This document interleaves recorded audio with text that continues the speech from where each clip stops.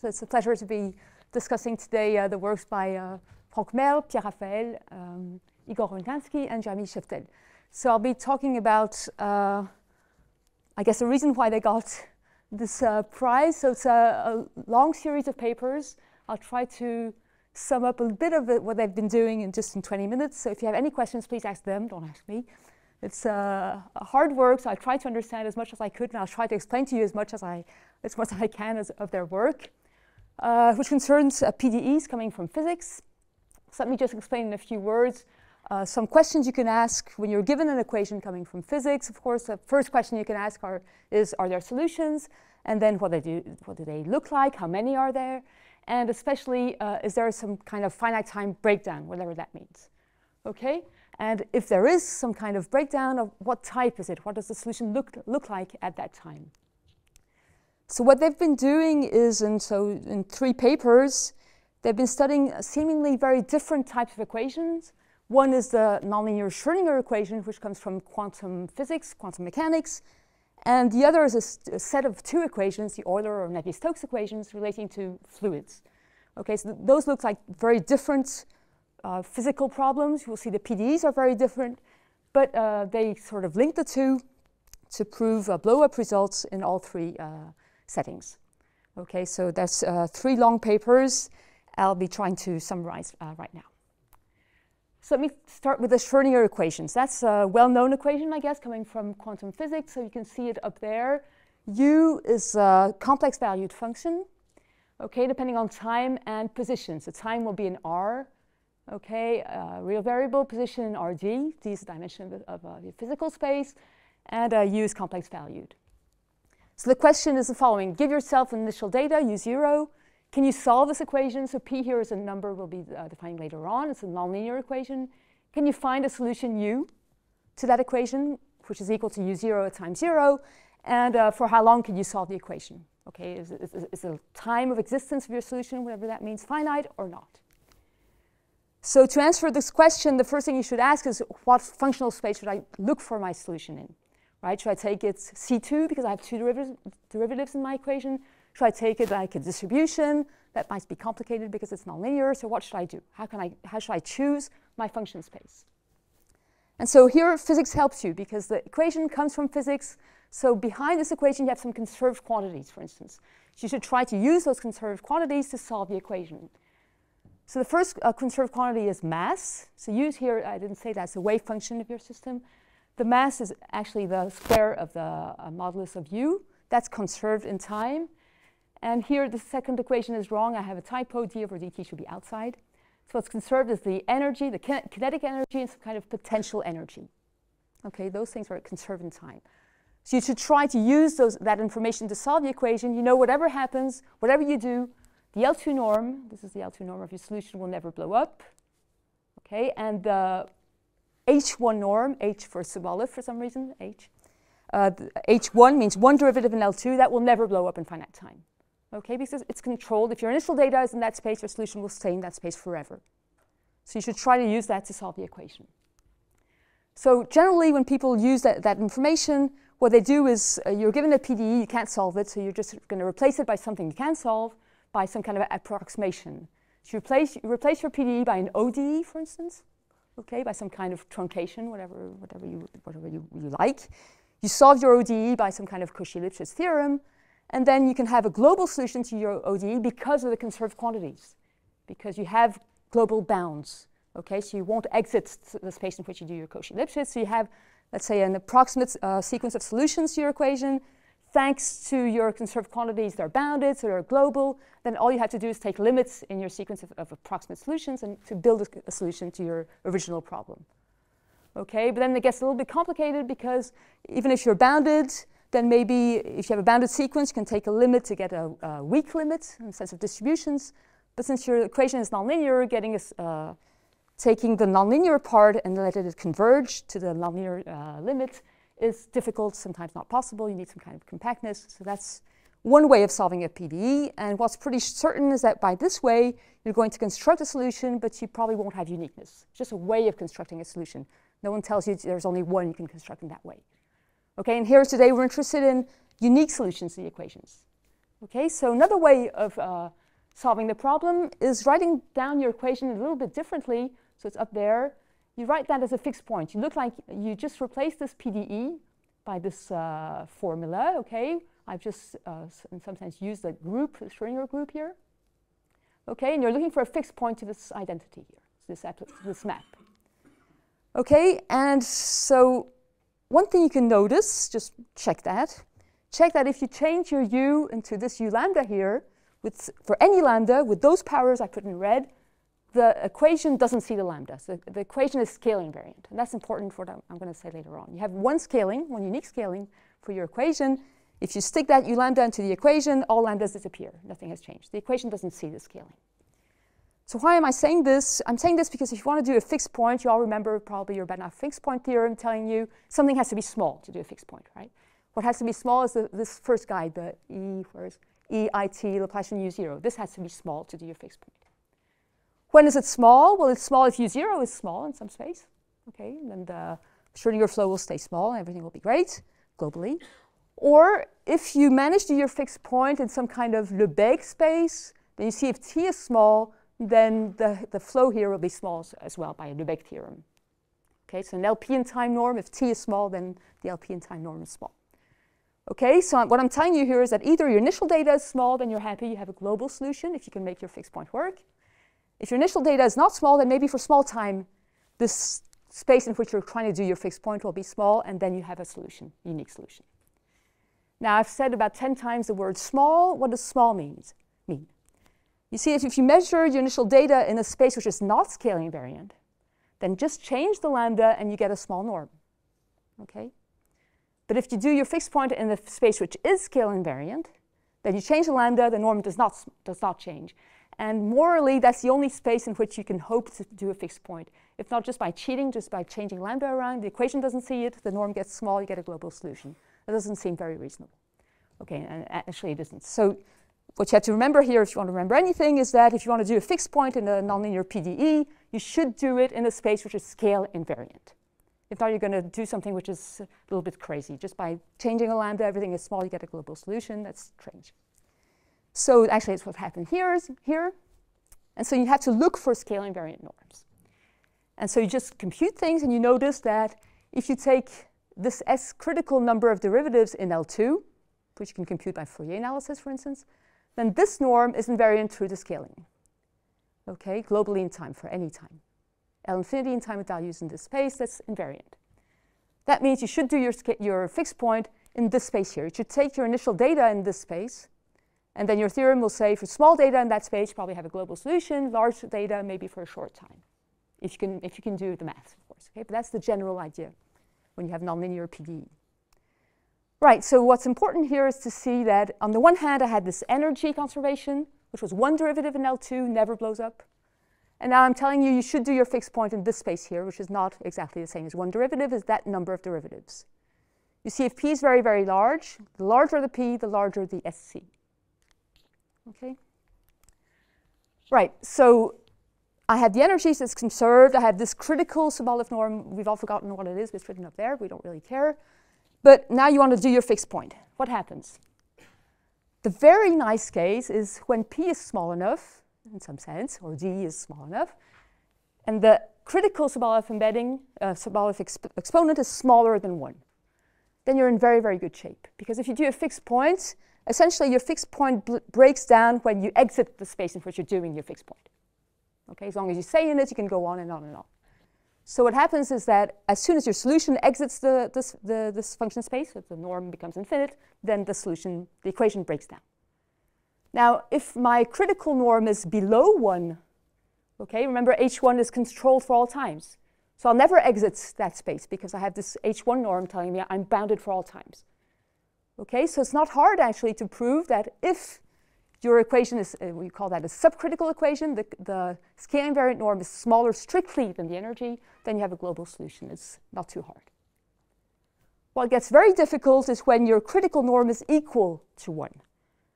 Okay, because you have this control of the H1 norm forever, But okay, this is a bit technical, I can't really explain why, but this H1 norm is not enough to control the fixed point because of the scaling variance. You could have concentration of energy, keep the energy bounded, but concentrations which would make you exit the fixed point space, although the H1 norm stays bounded.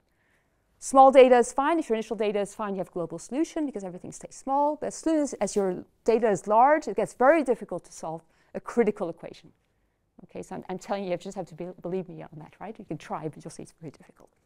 So there have been a lot of works in that setting, okay, where gradually in time, people first looked at spherically symmetric initial data and solutions, and then gradually people were able to prove that there is a global solution to that equation at the critical norm. That was already a very difficult problem. Now, what we're talking about today is the supercritical case, meaning your critical norm is way higher than H1.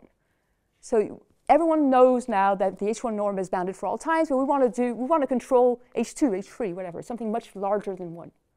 Okay, and the equation is not telling you that this norm is bounded in time. Okay, and so how do you solve the equation?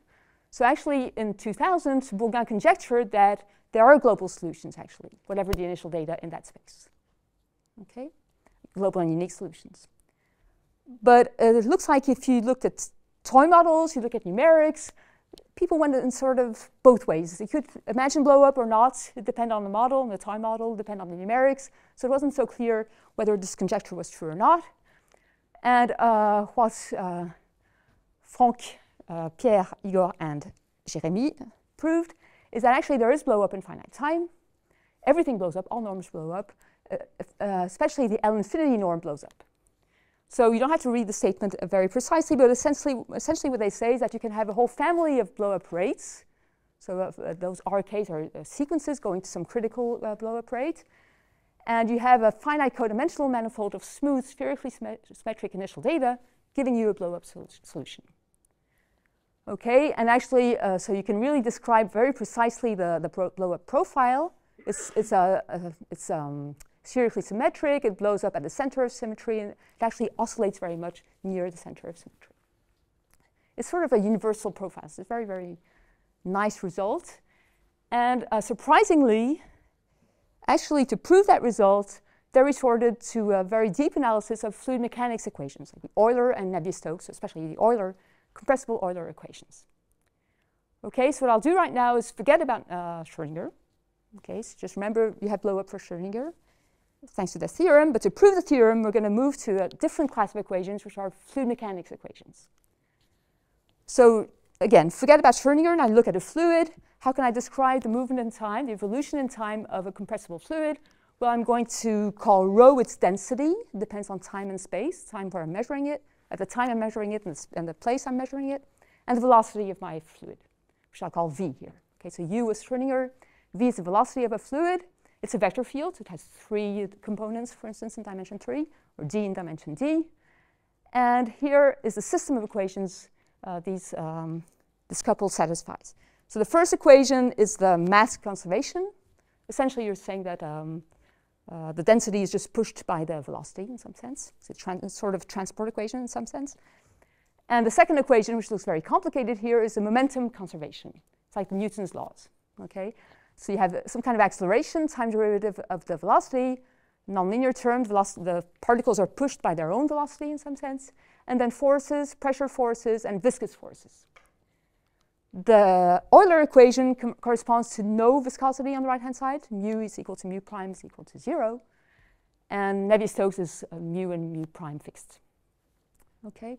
And the pressure is actually a function of the density. It's given. So you have this parameter gamma. I won't be really talking about it, but it's important in the scaling. Okay, so you don't have to remember this, of course, but this is a system of equations. And you can ask the same questions. I give myself initial data. Can I solve those equations? Are solutions global or are they local? So just to gain a bit of time, I won't talk about conservations here. I won't talk about weak solutions at all. And let's just immediately turn to strong solutions, meaning a fixed point kind of solutions. And for that, remember, we have to talk about scaling. Now, in the case of the Navier-Stokes equations, there's a unique scale invariance, which is given by this formula. You don't really care about the formula itself, but you have a formula. Okay, and I have this parameter gamma coming in here. That's for Navier-Stokes. For Euler, there's no right-hand side. Remember, it's 0, so you have a lot more freedom, actually, and you can take any parameter r here, and this scale invariance. Euler has an infinite number of scale invariances. Navier-Stokes has 1. OK, so now let's look at a 3D case. And so you can prove, just like for NLS, Schrödinger, that for a short time you have a solution for smooth initial data. OK, and again, the time of existence will be finite if your solution exits some function space, some HS space. Okay, if the HS space becomes plus infinity at some time, then you have a blow up. Okay, and so the question is there a blow up in finite time for a compressible Euler or Navier-Stokes? So it turns out the compressible Euler equations look like a hyperbolic equation in some sense, and so it's well known that there are shocks. So if you remember the Burger's equation, for instance, this is a kind of toy model for Euler. I've killed every term except for the two first with velocity, so it's really not Euler at all. But then this equation you can solve, and you might know that since the velocity is constant on characteristics, if characteristics cross, then you have blow up. What blows up? Actually, not the soup norm. The soup norm of velocity is perfectly fine, but it's derivatives that blow up. That's what we call a shock. So it's been known that for Euler you have shocks, and you also have profiles which look a lot like the blow-up profiles of Schrödinger, right? So these profiles are spherically symmetric, they're self-similar, and they've been known to hold for a long time, like from the 50s, in physics books in particular. And so these were known to hold for the Euler equations. That's a blow-up at time t, obviously, spherically symmetric.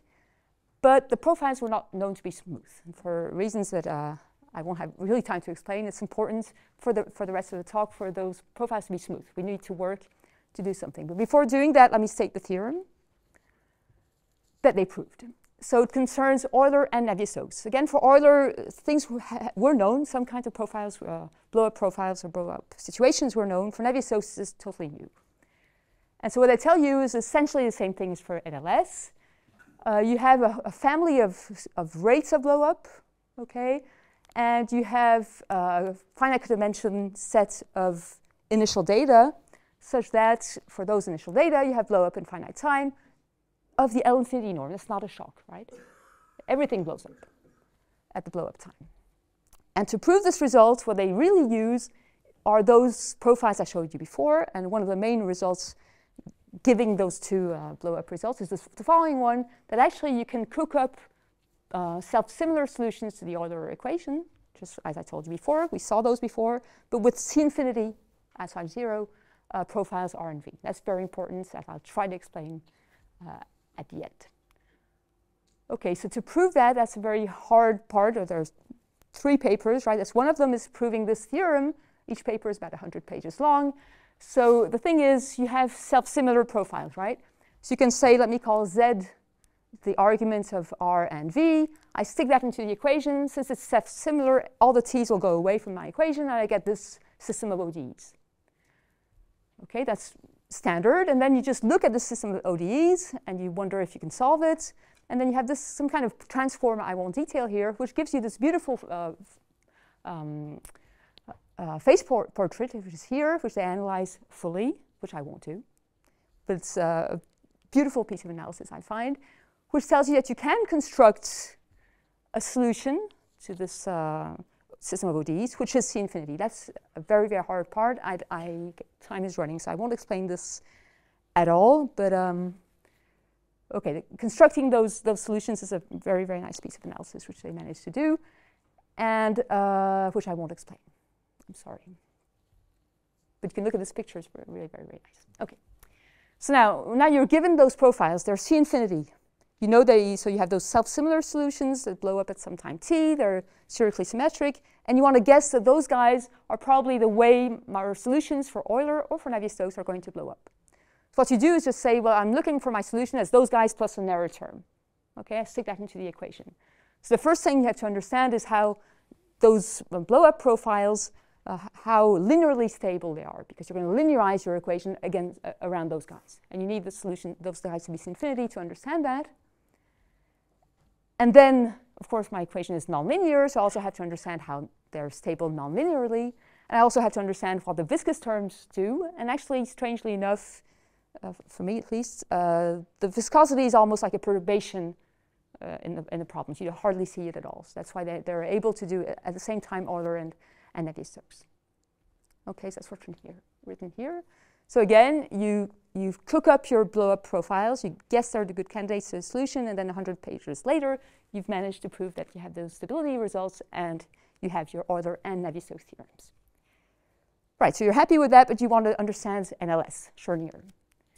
And I'll just finish with that. It turns out that if you look at your solution U to the Schrödinger equation and you write it down as rho exponential I phi, it turns out that rho and gradient phi satisfy almost the compressible Euler equations. Okay, so that was known for a long time. So it was transformation due to Madelung, as far as I know. And so you see, if you take the gradients of this equation here, it really looks very much like the compressible Euler equations. Not exactly, but very much like it. So if you know Euler blows up, you can hope this guy also blows up. And 100 pages later, it does. Okay, so just to finish now, I think it's time to stop. So you have here new blow-up mechanisms, one for Schrödinger, which was totally unknown. The conjecture of Bourgain actually said it shouldn't blow up. You get a very precise description of the solution at blow-up time, which is essentially universal. Everything is spherically symmetric and very explicit. And in the case of the compressible fluid mechanics, again, for Euler, there were mechanisms that were known for a long time. So it's not totally new, although the precise structure is new.